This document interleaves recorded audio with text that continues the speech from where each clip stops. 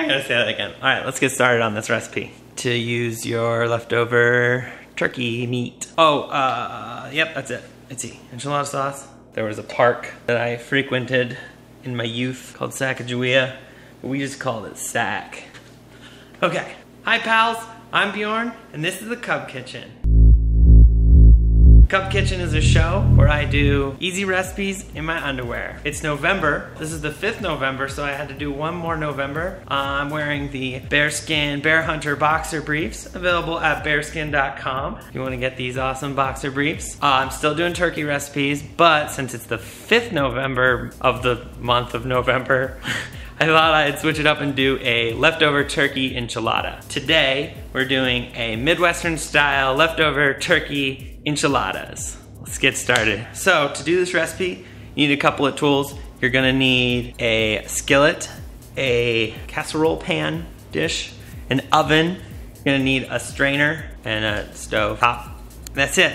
That's all you need for tools. For the ingredients that you're gonna need leftover turkey, a can of black beans, a can of enchilada sauce, sliced American cheese, tortillas. You don't have to do this, you can use cooked or uncooked tortillas. I'm gonna use uncooked tortillas.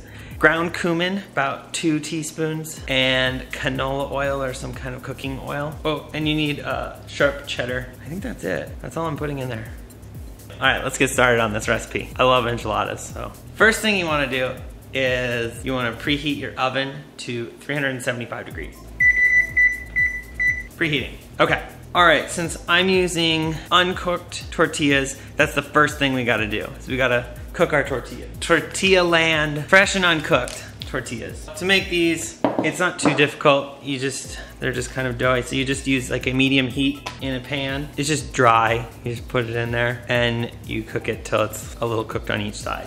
While I get my first tortilla going, let's get our pan ready to go. I'm gonna take a little bit of oil just to kind of prevent it from sticking. Not too much, about a teaspoon or dime size, whatever, quarter. A Susan B. Anthony size amount. Full discretion, I don't know how big that is. You wanna do like a Sacagawea coin size amount of oil in your pan. Sacagawea? I grew up in Montana and I just mispronounced Sacagawea. I just think it's funner to say it that way, Sacagawea. She's really inspirational. Big part of my life inspiration, that Sacagawea. And then you're gonna take some of your enchilada sauce and we're gonna put it at the bottom. Some of it, not all of it, just a little bit of it. Get that all spread around. It just looks like that at the bottom. Just gotta cook all these tortillas. I'm left-handed, so we're gonna take each tortilla. In each one, put a little bit of turkey. I'm using dark meat. You can use light meat, whatever. I had dark meat.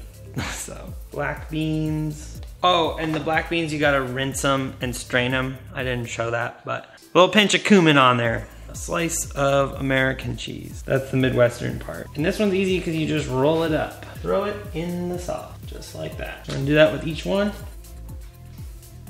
Now that you got those all rolled up, I actually only had room for 7. I'm gonna take the shredded cheddar cheese and sprinkle it on top. I like to go heavy on the cheese and kind of light on the sauce so that you get a little bit of a crispy thing going on. Nice layer of cheese. I'm not gonna use the whole 2 cups. I'm gonna use about a cup and a half of cheese. And you take the rest of your enchilada sauce, just kind of pour it on top of the cheese so it's smothered. Make sure they all have sauce on them. These smell really good, you guys. Your oven should be preheated to 375 from when we started, if you were listening. We're gonna put it into our oven for 20 minutes. Okay guys, see you in 20 minutes. 20 minutes. All right, so it's been 20 minutes. Time to take out your enchiladas out of the oven. You'll check them, make sure they're kind of crispy on the outside, just like on the edges, and that's how you know that they're done. All of the turkey should be cooked, so it's just about getting that crispy outer shell going. Looking good. There's our enchiladas. I'm gonna let that cool off, and then you can eat it. There you have it, the Midwestern style leftover turkey enchilada. Oh yeah, look at that. Dose. Oh yeah. Oh yeah. Those are really good, you guys. I recommend it. Make them. Use that leftover turkey for some good. All right, pals. That's it for this week. Go down to bearskn.com, the website, and get yourself some underwears. There's lots of boxer briefs. We've got some new stuff coming out soon, so keep looking out for that. Please subscribe to my channel. Make sure and check out my other videos here and here. Liking my other videos. Liking them. Oh, I have to thank Bear Skn for providing wardrobe for this week's Cub Kitchen video. It was really comfortable. Thank you guys so much for watching the Cub Kitchen. I'm Bjorn. See you later. Bye.